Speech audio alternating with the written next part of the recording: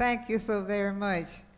I'm very happy to be here. This is a wonderful evening, and we have so many beautiful people here, both youth and adults. And I'm very glad that we came to this program. And I'm hoping that we will continue to do all that we can to help our youth, because they are our future. And we have a wonderful leadership now.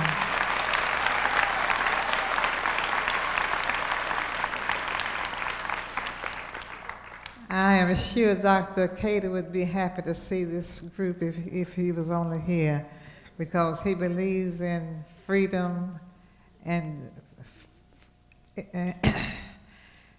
love for all humanity. And of course, all of you here are just wonderful, the little ones as well as the grown up.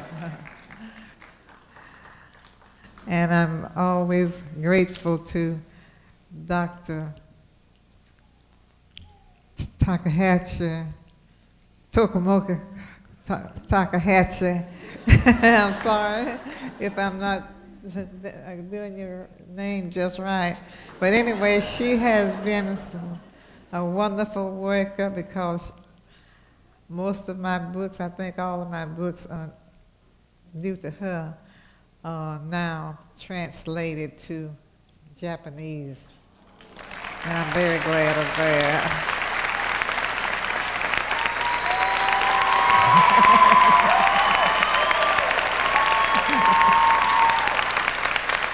I see another friend here I've been knowing him all of his life, since he was a little boy, Nick Latour, the actor. See you here too. So all I can say is I'm filled overjoyed with the wonderful outpouring of love that I have received here today, this evening.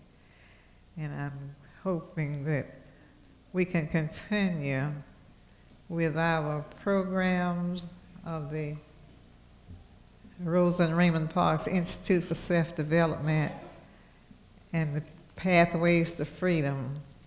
Will continue to work with young people and continue to show them the way to be good citizens and have some spiritual awareness in their lives and keep themselves really on the way to freedom and equality for all of us. Thank you, and God bless you.